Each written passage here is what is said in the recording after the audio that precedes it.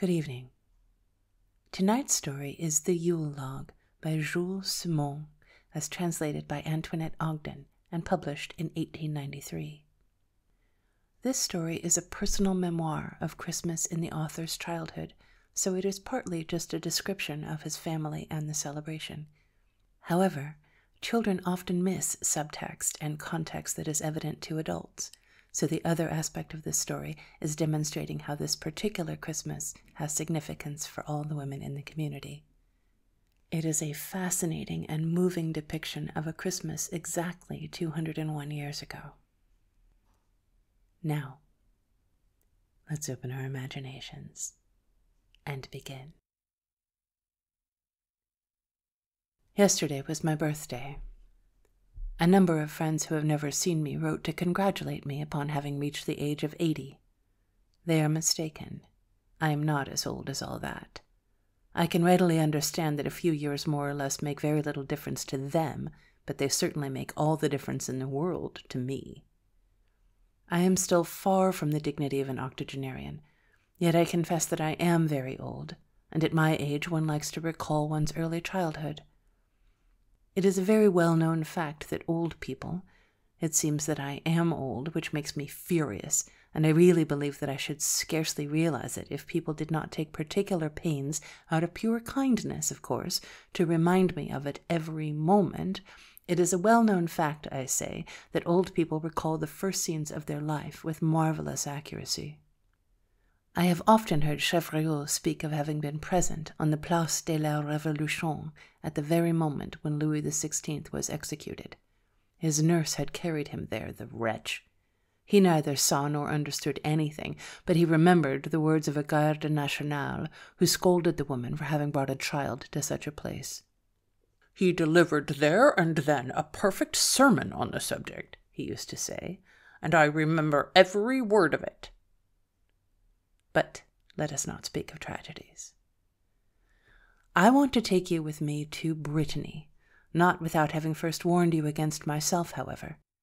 You must not take me too literally when I describe the customs of that country.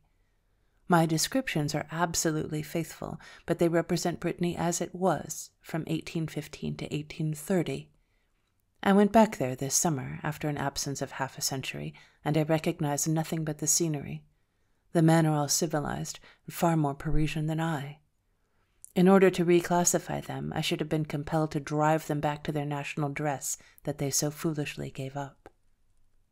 I will take you back, therefore, to the year 1822, and you would not doubt it for an instant if you could follow me into my father's study. The walls were papered with Republican money. He had obtained it in exchange for cash, and when it turned out to be as worthless as waste paper, he determined it should be of some use to him anyway. I fancy that its usefulness consisted in reminding him of the fragility of human things. The walls were also decorated with portraits of the royal family, from the king down to Monsieur de Villers, all tacked on with pins. But these portraits were not to be relied upon, for when they were turned upside down, they represented, by some ingenious combination, the ogre of Corsica, the king of Rome, and the Empress Marie-Louise. They were suited to all tastes and all opinions. This extraordinary study was situated on the first floor, for our house had a first floor, differing from the other houses of the borough, which had nothing but a ground floor. It also had a slate roof, which filled me with legitimate pride. It looked out upon the street which circled the graveyard, and I will say at once, to be sincere, that there was no other street in Saint-Jean-Prévelay. This view and this neighborhood will not strike you, with your modern ideas, as very attractive, but in Brittany we like graveyards. I might even say that we like sadness. And then in this graveyard stood the church. An imposing church, I can assure you, with a vault upon which hell was faithfully represented on one side and heaven on the other. Near our window there was also a great fir, which was worth a whole forest in itself, and which sheltered a formidable number of crows. If, however, in spite of this double attraction, one found no pleasure in contemplating the view from that side, we had another façade to resort to, a façade opening upon an immense and magnificent garden. There you might have looked down upon a patch of cabbage, a patch of French beans, of peas, of carrots, and of potatoes. We had flowers, too, so many flowers, so many vegetables, and so much fruit that we made gratuitous distributions of them every Sunday. Besides our apple trees, the branches of which bent under the weight of the fruit, we had pear trees, cherry trees, and plum trees. My father, who had traveled considerably, particularly through the South, prided himself upon his enterprising spirit. Every year when the plums had been picked, he collected them in great piles. From these piles the best were chosen, put upon a species of riddles, and the riddles were laid in the sun. This was with a view to making prunes. The plums rotted in a few days, the birds and other animals ate them, and soon there was nothing left but the stones. These were then thrown into the street, where we used to pick them up in order to make piles and stick a little flag on the top. The next year my father proceeded to make prunes in precisely the same manner. We were very proud of our rose bushes, which furnished roses for the altars, and of our apple trees, from which we obtained a most excellent cider. We had our wine press, our kneading trough, our oven, and our laundering basins. We had pastures for our cows, wheat fields, fields of buckwheat, and of rye. We sowed just enough to supply our wants. There was no mill in our village, so we were compelled to send our grain to Pontecouvrant. When it was ground, it was brought back and made into very good rye bread for our daily use. We also made a great loaf of wheat bread once a week, which we used for the soup. Every morning my father started out, gun on shoulder, for in those days there were no rural constables nor gendarmes. The gendarmes were at Plumelec, and one could hunt all the year round. He came in at noon for dinner, and at 6 o'clock for supper. My greatest delight consisted in running to meet him and looking into his game bag. I never found any game in it, but it often contained a big trout or some fine eels. We eventually discovered that the hunt was a mere pretext, and that his real passion was fishing. He was extremely taciturn, as all of his children have been after him, and I believe that to be one of the most essential qualities of an angler. During dinner he never breathed a word. In the evening, at supper, he described the events of the day, when he had been lucky. We took our meals in the kitchen, which was vast and cleanly. There were 20 of us at table, and sometimes more, owing to the legendary Breton hospitality. The table formed a long rectangle. My mother occupied one end of it, with my sisters and myself. My father sat at the other end alone, while the 2 long sides were reserved for the servants. These were no less than 12 in number, the gardener, the ploughman, the shepherd, the stable-boy, and the maidservants. This will no doubt give you the impression of the household of a wealthy farmer or a country gentleman. Not at all. In the beautiful borough of Saint-Jean-Brévelay there was neither butcher, baker, nor grocer. The only merchants that I ever saw there were a mercer and a tavern-keeper. One was compelled to send to Vannes, 7 leagues away, for everything, or else live like Robinson Crusoe on his island. I have learned since that the ploughman, who was our first man, earned only 30 francs a year.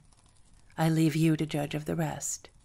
It was a poor country, and one could enjoy all the comforts which it afforded with an income of 1,200 francs a year. One of our chief pleasures consisted in the care of our garden. My mother had a little bed in which roses, tulips, pansies, and daisies grew in abundance. She was particularly fond of mignonette and honeysuckle.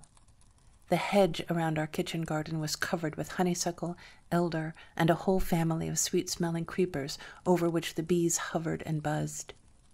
There was seldom a day when we did not walk around the garden once, and that was quite a journey. We had another habit which I do not understand as well, and which consisted in walking around Cola's field every day after dinner, that is, at 1 o'clock. We first went down a hollow road where the mud was not wanting when it had rained. The flowers were not wanting there either in summer. We walked under a real vault of them. This road led to the blacksmith's shop, where I always found something to admire. The great bellows, the incandescent iron, the sparks flying from the furnace like joyous fireworks. Next to the blacksmith's shop stood Marian's house, the last house at the end of the village. Marion was a girl of 20 who had lost her mother when she was 18. Everybody had advised her to go into service, but she had preferred to engage herself to my mother as a seamstress by the year.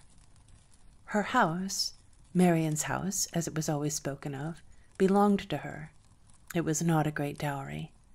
It consisted of 2 rooms under a thatched roof and a little yard where she raised her chickens.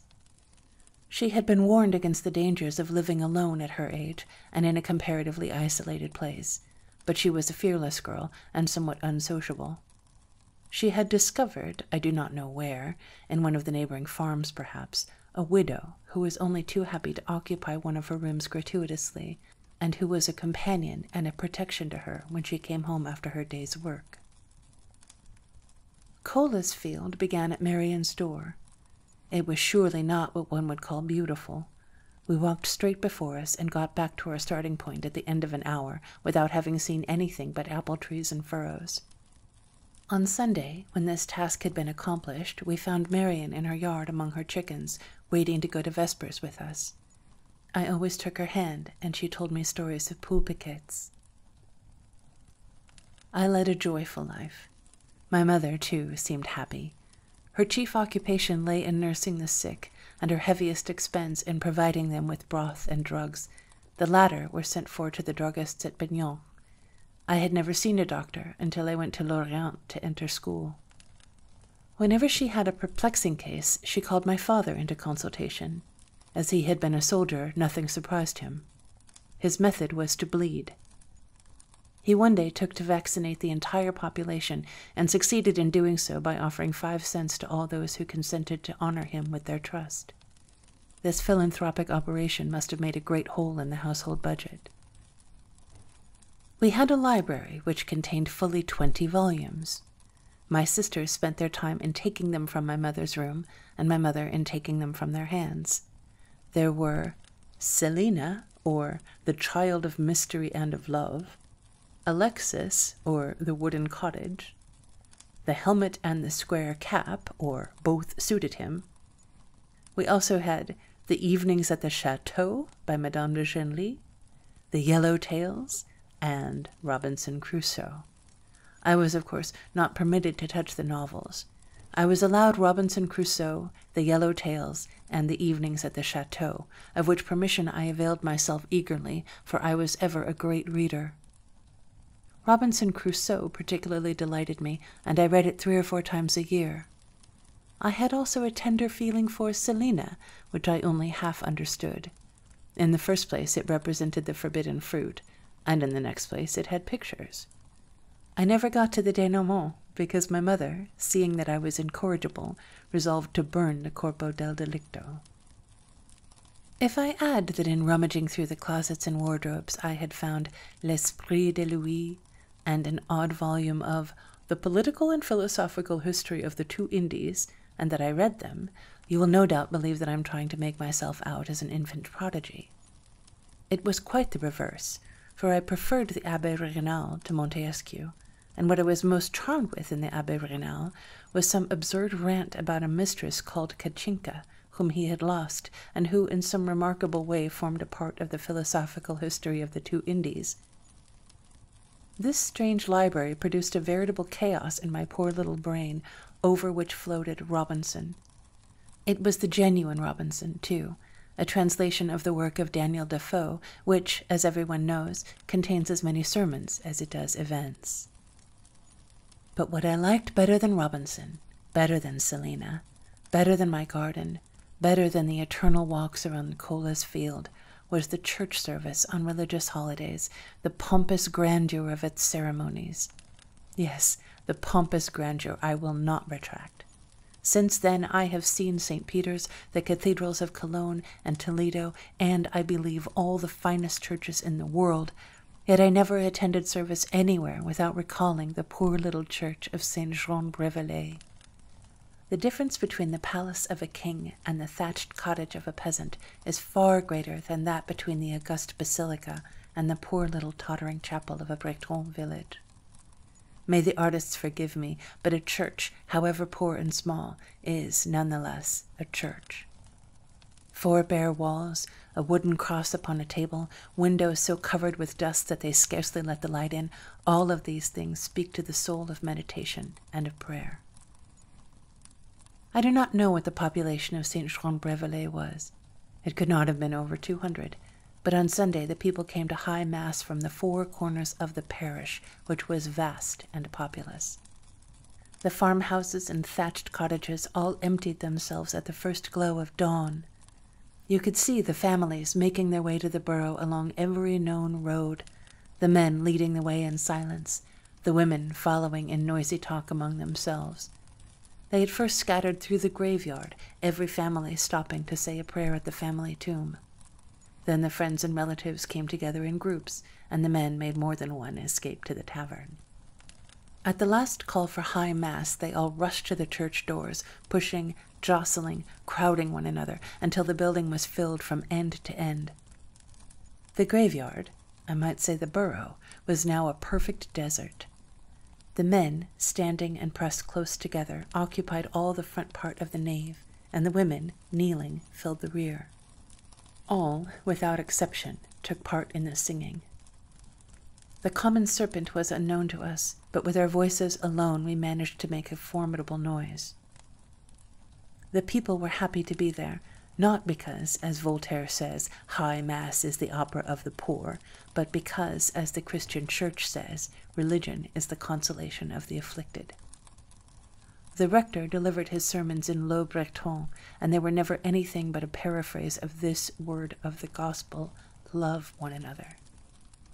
And surely they loved one another, these uncultured folk. They did not know how to read, but they knew how to love. They understood gratitude, too. My mother was almost an object of worship. The great festival of the year, after that of St. Louis, was Christmas. The king first and God next, such is the order of precedence under all governments. It is possible that our poor peasants would have reversed that order had they been able to do so. I must say, in order to not give them more praise than they deserve, that what they liked best about Christmas was the midnight mass. A sorry enjoyment for you city-bred people who are fond of your comforts, but what is a sleepless night to a peasant? Even when they had to plod along through the mud or the snow, not an old man, not a woman hesitated. Umbrellas were then unknown at Saint-Jean-Brévelay, or at least ours was the only one that had ever been seen there, and it was naturally the object of much surprise and admiration. The women caught up their skirts with pins, threw a plaid kerchief over their headdresses, and started out bravely for the parish church in their wooden shoes. Sleep? Forsooth! Who could have slept even had he wanted to? The chimes began the night before, immediately after the evening Angelus, and were repeated every half hour until midnight. The hunters, in order to contribute to the general beatitude, kept up a steady firing. My father furnished the powder. It was a universal and deafening clamor. The small boys took part in it, too, at the risk of maiming themselves whenever they could lay their hands on a gun or a pistol. The vicarage was a short half-league from the borough. The rector came over on his nag, which the quinquis, the beadle, led by the bride. A dozen peasants escorted him, firing their pistols in his ears all the while, but this did not disturb him in the least, for he was an old Chouan, with the death of many a blue on his conscience, withal the kindest and most compassionate of men since the king had returned and he had become a priest. On that night great preparations were made at home. Télin Charles and Les Halicots measured the fireplace and the kitchen door with as much earnestness and importance as though they had not known their dimensions by heart for many years. The question was to bring in the Yule log and to have it as large as possible. A great tree was felled for the purpose. 4 oxen were harnessed, and the log was dragged to the house. It took 8 or 10 men to lift it and to carry it in. It would scarcely fit in the fireplace. Then it was adorned with garlands. It was propped and stayed by the trunks of young trees, and an enormous bunch of wild flowers, or rather of live plants, was placed on top of it. The long table was removed from the kitchen. We took our light meal standing. The walls were hung with white tablecloths and sheets, just as they are at Corpus Christi, and upon them were pinned numerous drawings done by my sister Louise and my sister Herminie, the Virgin, the Christ Child, etc. There were inscriptions, too. Ad homo factus est. All the chairs were removed to make as much room as possible for our visitors, who were not accustomed to sitting on anything better than their heels. One chair was left for my mother, and one for my Aunt Gabrielle, who was treated with much deference on account of her 86 years. She was the one, my children, for stories of the terror. Everybody around me knew many such stories, for that matter, my father particularly, if only he had chosen to speak. He had been a Blue, and his obstinate silence was no doubt due to prudence in a part of the country that was so full of Chouans. The confusion was such in the kitchen, with everybody wanting to be useful, to carry in branches of fir, of broom, and of holly. The noise was so deafening on account of the hammering of nails and the rattling of pots and kettles, and then there came such a clamor from without, ringing of bells, firing of guns, songs, conversation, clatter of wooden shoes. It seemed like the din of a fair at the very climax of its animation. At 11:30, the cry, "Et true person! Et true person! The rector! The rector!" resounded all along the street. It was taken up in the kitchen, and all the men started out immediately. The women alone remained with the family. When the rector reached our door, there was a moment of profound silence. He dismounted. It was I who had the honor of holding his nag by the bridle. That is, I was supposed to do so, but somebody always did it for me. Heaven knows there was no need of holding the poor beast anyway. Monsieur Mazarin walked up 3 steps to the landing, turned toward the crowd that stood below him, hat in hand, removed his own hat, and said, after making the sign of the cross, "Angelus Domini nuntiavit Mariae." 1,000 voices responded. When the prayer was over, he entered the house, spoke cordially to my father and mother, to Monsieur Rozon, the mayor, who had just arrived from Pichon, and to Monsieur Rouello, the blacksmith, who was also the justice's clerk. Then he proceeded to the benediction of the Yule Log. My father and mother stood on the left-hand side of the hearth. Those women, whom their importance or their intimate terms with the family permitted to remain in the sanctuary, which in this case means the kitchen, knelt in a semicircle around the hearth. The men were crowded together in the hall, the door of which was left open, and they overflowed into the street as far as the graveyard. Every now and then a woman who had been detained by some domestic care cleft the crowd and came forward to where the others were kneeling. Aunt Gabrielle, arrayed in her mantle, which always bespoke a solemn occasion, knelt in the middle of the semicircle, directly in front of the Yule Log, with a holy water basin and a branch of box beside her. She started a hymn, which all the assistants repeated in chorus. I have forgotten the words of that hymn, and I really regret it. The air was monotonous and plaintive, like all those that were sung at our firesides. However, it contained a crescendo at the moment of benediction, which generally sent a shiver through me, producing what is commonly known as goose-flesh. Aunt Gabrielle had just reached that part of the hymn on the 25th of December, 1822, when I became aware of a strange confusion among the male voices outside. The women either stopped singing entirely, or sang out of time and tune. Their voices chased after one another, scarcely sustained themselves, and seemed stifled by a sudden emotion. My mother's hand, which held mine, trembled for a moment, then grew firm by a great effort of her will. Her voice rose, soared above the voices of the others, who, realizing at once that they had wandered inopportunely, hurried back to the fold, and so the hymn ended in good order after this surprising interruption. What had happened? Something very simple indeed. A young woman had made her way through the crowd, had entered the kitchen, and, apparently anxious to remain unnoticed, had fallen on her knees at a little distance from the others, and buried her face in her hands. I recognized her at once. It was Marian, my favorite, the best seamstress on the place, and the prettiest girl in the borough. I would surely have run forward to kiss her, but for the solemnity of the occasion, which forbade me leaving my place or making a noise. She was weeping bitterly. "Why are you weeping, my sweet Marian?" I was wild to have the ceremony end, that I might find out from her. All the other girls seemed embarrassed. My mother alone, whom I looked full in the face, appeared calm, but her face lied. I knew it by the trembling of her hand. After the benediction of the Yule Log, it was the custom for all the women present to kiss my mother before proceeding to the church. They came up in good order, one after another, and in spite of their number, which amounted to some 30 or 40, this formality only required a few minutes.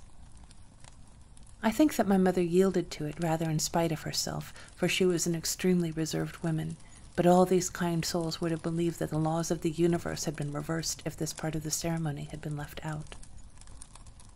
As mistress of ceremonies, and on account of her great age, Aunt Gabrielle opened the march. Now, Aunt Gabrielle was a character. She was the living repertory of folk songs, legends, and customs. People came from everywhere to consult her when they wanted to know how such and such a thing should be done. Perhaps you believe that etiquette is peculiar to palaces. Most assuredly not. In my day, a wedding had more than 1,000 equally important formalities. My good aunt, who was the oracle of these forms, had never made use of them for herself. She was an old maid, born at Belle-Île-en-Mer under Louis XV, and was a distant cousin of ours. We have relationships in Brittany which can be expressed in no language, they are so remote. My father, who never thought of himself until everybody else had been provided for, had brought out a whole tribe of poor relatives with him to St. Jean-Brévelay. I think, however, that Aunt Gabrielle was an exception. She gave more than she received. She was our cook, I beg you to believe, and a most excellent one, too. She was active, laborious, always equal to the expedients of her profession, always bright and contented, full of delicate attentions for everybody, particularly for Marguerite, my mother, her best beloved. But my good mother was everybody's best beloved. I have never in my life known a woman to be so universally cherished. Aunt Gabrielle had only 2 faults.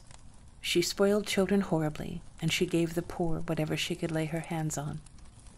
It often happened that after a too liberal distribution of supplies among her beggars, she would set before us at dinner a dish so ridiculously out of proportion to the requirements of our appetites that she would herself burst into a laugh as she looked at it. We all joined in the laugh, which seemed to make us forget how hungry we were. She was the factotum of the house, and was just as exacting and despotic as she was kind. On that night she was greatly excited, and when she came up to kiss my mother, instead of folding her in her arms, as she was in the habit of doing, she whispered something to her with an expression of importance and anger.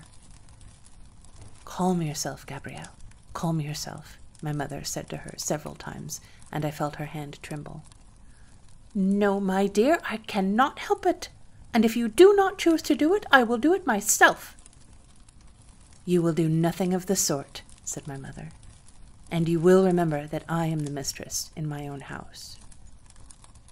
She pushed her gently, that the others might move along, but Aunt Gabrielle joined the women who were going out, several of whom stopped to speak to her. They were all making gestures of indignation as they looked at poor Marian, who had withdrawn into the darkest corner of the hall, and there stood with her head down and her face turned away from them. Finally, they seemed to have taken a resolution, and they moved toward her as though to drive her away, but they were stopped by these few words, uttered in a low tone, and at which all the conversation ceased at once. "Come to me, Marian." Marian started as though she meant to spring forward, but she checked herself and crossed the room slowly with hesitating steps. My mother kissed her on both cheeks just as she had kissed the others. I realized that she was performing what she considered a duty, and that she too greatly disapproved of my poor friend. Gabrielle held up her arms in horror. "Do not dare to come to work tomorrow," she cried aloud, "for you will never work for us again. I discharge you, do you understand?" She understood it but too well. It was as though she had just heard her death sentence. There was no house but ours where she could find work as a seamstress, and to discharge her was like condemning her to starvation. My mother's voice was heard again, low, but full of gentle firmness. "Tomorrow, Marian's work will be taken to her at her own house." "I will not be the one to take it," cried cried Aunt Gabrielle, whose words produced a murmur of approbation. "Then I will take it myself," said my mother, "if I can find no one to obey me." Marian had disappeared. There were only a few women left. Their cheeks were aglow with anger. The resin can dyes had been put out. The room was lighted by the Yule log only, which blazed in the fireplace. "Let us go and pray God," said my mother, slipping her arm through that of Gabrielle, who protested and submitted at the same time, and kissed my mother fully 10 times before we reached the church. The church was dazzling, for the simple reason that, as there was no way of lighting it, no lamps of any description, every faithful was requested to bring a light with him. There were surely 1,000 persons in the building, which represented 1,000 lights. I will confess that these were neither lamps nor tapers, nor even vulgar tallow candles. They were mere wax lighters, which singly you may despise as you please, but which, multiplied thus, formed a luminous floor under the dark vault. When you looked down, it was joyous, dazzling, and when you looked up, it was appalling. The altar fairly glittered. All of our candles figured there, in addition to those which belonged to the church. There was just room enough between the lights for the chalice and the missal. The rector was arrayed in a fine scarlet chasuble, a bit worn and faded, which had survived the Revolution. The mayor occupied the seat of honor, wearing the dress of the Breton peasant, blue vest embroidered in red and yellow silk, with a splendid sun in the middle of the back. Beside him sat the deputy mayor, Monsieur Adelais, the miller of Kertrogoin, and both wore white silk sashes which covered their breasts and stomachs. The blacksmith was there too, in his quality of justice's clerk, wearing the black gown and cap of the magistracy. Monsieur de la Goublaye, the justice and chevalier of Saint Louis, had been detained in his chateau of Kerignac by the gout. But we had a corporal of gendarmerie opposite the altar, and 2 gendarmes on either side with yellow shoulder belts. Plumelec, where they lived, would have gladly enough kept them at home on such an occasion, but Saint-Jean-Brévelay was the chief town of the canton. At the appearance of the celebrant, the corporal cried out, "Gendarmes! Hands to your sabres!" Whereupon the music, consisting of a fife and a drum, filled the church. That was the supreme moment of my life. I conquered sleep so as not to miss it. I thought of it through the whole year. You will not wonder, therefore, when I tell you that I forgot all about Marian from midnight until about 2 o'clock. Everything was over by 2 o'clock. The fife and drum had escorted the priest to the rectory, the quinquiss had put out the lights on the altar, and as all the faithful had blown upon their meagre luminaries, the church was completely dark. In a few moments it was deserted, and not a sound was to be heard save that of the swaying pendulum. On the other hand, the graveyard was crowded. If it happened to be raining or snowing too hard, the people took refuge in the houses, but they gave this proof of weakness only when they could no longer hold out. The taverns were overflowing with customers. Some people stood a little table out at their door, and upon it they placed a loaf, a sèvres-glace, and numerous bottles of cider, thus defrauding, in connivance with the authority, the tax on consumable commodities. At 3 o'clock the bells rang for the Mass of the Aurora. After the ceremony, our people came for us and awaited us at the church door with a huge red cotton umbrella, which did us as much honor as the same utensil does a Roman cardinal. We were also provided with an extra pair of wooden shoes half filled with warm ashes. We hastened home, exchanging courtesies with all, but stopping with no one, for there was a Christmas supper in our kitchen, a supper to which all our friends were invited, and besides them all the servants who had been present at the blessing of the Yule log. During midnight mass, the great kitchen table had been replaced by boards laid as evenly as possible upon props. They were covered by a cloth of dazzling whiteness, the pride of my poor mother, who used to bleach it on the grass of our meadow. On this occasion we had candles on the table, real candles of 7 to the pound, which were sent for a week beforehand to Vin.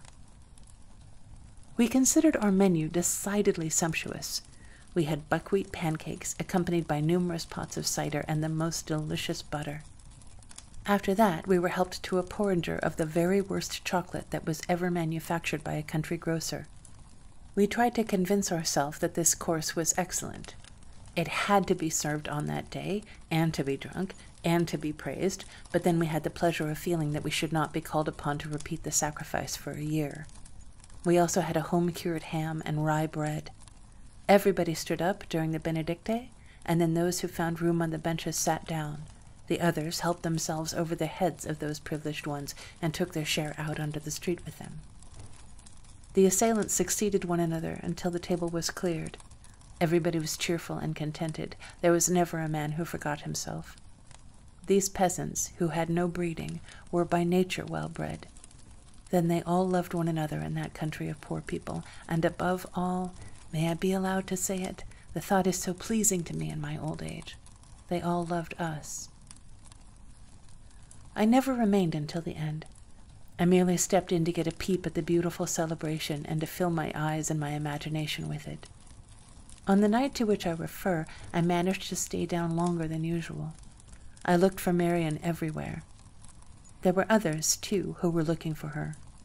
My mother's conduct had been criticized and rather disapproved of, for these were simple folk, virtuous themselves and pitiless to others. If Marian had been brutally discharged, they would have applauded. Now they believed her to be forgiven, and they felt her forgiveness to be, in a measure, an encouragement to vice. Aunt Gabrielle had found time to speak to the rector. To excuse Marguerite, she said, but, without realizing it, she had merely expressed her disapprobation. I not only remember all these details after 65 years, but I remember the room in which the scene took place. I can evoke the faces and the attitudes, the saintly protectress, somewhat moved but very resolute, the rector, restless and anxious, Gabrielle and her confederates, pitiless in their censure. Although not a word had been uttered in my presence concerning the nature of Marian's fault, I had understood it all, thanks to Selina, no doubt. It is useless to state which side my heart was on. The priest was anxious above all things to preserve in our parish those rigid customs for which we were famed. "A moral plague must be treated just like a physical plague, with heroic remedies," said he. "We must be charitable," said my mother. "Our God is a God of charity." The priest was of the opinion that the sinner should not, under any consideration, be allowed to come back to the house and work among the maidservants. "Why, of course not. I never thought of such a thing," said my mother, in that sweet voice of hers that reached one's soul. "We must make this an example, a warning for our girls. I will see to that, never fear. I am just as anxious about it as you are. She will live alone with her child. I did not care to crush her under the weight of public anathema, nor would I be so inexorable as to condemn her to mendacity or debauch, that is all. I said to my poor Gabrielle, who was so ungovernable tonight," she added, smiling, "that I would take her work myself if I found nobody to obey me. But that is not exactly what I meant. What I meant was this. I will go to her myself. I will go every day. I will assume, or rather encroach upon, your rights. I will exhort, I will preach to her. I will make her see that she is among sisters whom her conduct has grieved, but among sisters nevertheless." She said all this with kindness, simplicity, and firmness. The priest lifted his broad-brimmed hat from his head. "I uncover my white hair before you, madame," said he in a loud voice, "and I pray God to bless the task that you have undertaken for his sake. My children, Marian will come back and work among you when she has made atonement for her fault. Until then, I leave her entirely in your mistress's hands. If she does not lead her back to the path of virtue, we priests will have to give it up. Our Latin will not help us out of it." This very mild pleasantry excited much admiration, as did everything that fell from those venerable lips. For my part, I was delighted, having a confused impression that we had gained a great victory, and I ran off to bed after having kissed my mother with unusual tenderness.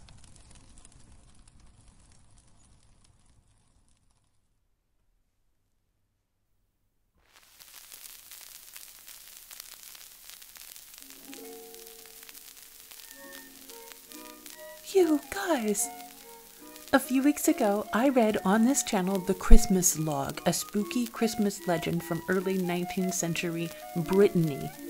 And here, in a completely different book, is the historic counterpart of that same story in the Yule Log, a historic and factual account of a Christmas in the exact same time and place. What an amazing coincidence! I really love this story. I love how much he loves his family and his community and his childhood. I love how rich and complex these descriptions are, how he lingers over all the details and he paints this deeply immersive image of his life in this tiny village. I love all the details, how much they paid the plowman, where they sent their grain to be ground, what the mother grew in the garden. And of course, I love his family. The portraits he paints of his mother and of Aunt Gabrielle are just magnificent. His mother speaking firmly while her hand trembles. Aunt Gabrielle giving away all of the food to feed the family. His father pretending to hunt while he secretly fishes. These are all just wonderful people. The kind of people you want in your life and in your community. Especially, of course, if you are a young unwed mother with no family and no resources. Bless them. Finally, of course, you know, I love that this story happens in a real place and I can look up maps and images of the town, the church, the landscape. The church dates back to the 15th century, although it was rebuilt and modified in 1885. I love that this all kind of dovetails into the research I did a couple weeks ago for the other story. Saint-Jean-Brévelay is only about 20 kilometers from Elvin. Better pronunciation this time. Thank you. And of course, I Google walked the town and I looked for the house. Today, the church is not surrounded by the graveyard. The graveyard is up the road, and the church is surrounded by, of course, a parking lot. There are a number of old houses on that square, but none of them stand out as being like the house. And of course, the biggest difference in modern Saint-Jean-Brévelay is the very prominent Rue Jules Simon. For the little boy in this story grew up to be somebody. Jules-François Simon was a French philosopher and a statesman, and he was the Prime Minister of France, although that wasn't the title at the time, from 1876 to 1877 during the turbulent Third Republic. He was very moderate and he was pro-democracy. He served briefly in the National Assembly in 1848, but he was then expelled for refusing to swear allegiance to Louis Napoleon. After Napoleon III was deposed, Simon returned to government, and he really fought fiercely to oppose the restoration of a monarchy and to remain a republic. His administration was really short-lived because he was kind of a left-of-center moderate. He could never get the full support of either the right or the left or the clergy. So he left government, but he continued to be incredibly influential over French politics as a journalist, as a newspaper editor, as a political activist, as an organizer. He died in 1896 at the age of 81. I suspect that this story is extracted from his memoirs of 1889, when he would have been, as he sharply points out in the introduction, not yet 80 years old. As you already know, if you listen all the way to the end of the video, you hear me make a little confession. This week's confession is that it is not this week's confession. I am working a little bit ahead and I just finished recording Eleanor's Christmas. I want to finish this video and schedule it to go live so I can focus on other things over the next couple of weeks. I feel like I have 1,000 things to do. I'm trying to cross them all off my list so I can properly kind of get into the holiday spirit. What I want to be doing is drinking mulled wine. You know, I went to the Christmas market in Liège last weekend, and although there were a million lovely things to eat and drink, somehow I couldn't find glue wine anywhere. Anyway, I want to be drinking mulled wine and looking at Christmas lights, but somehow instead I'm like calling garbage companies and internet providers. But recording for this channel is by far my favorite thing on my to-do list, and I am so grateful to share these stories and this season with you guys.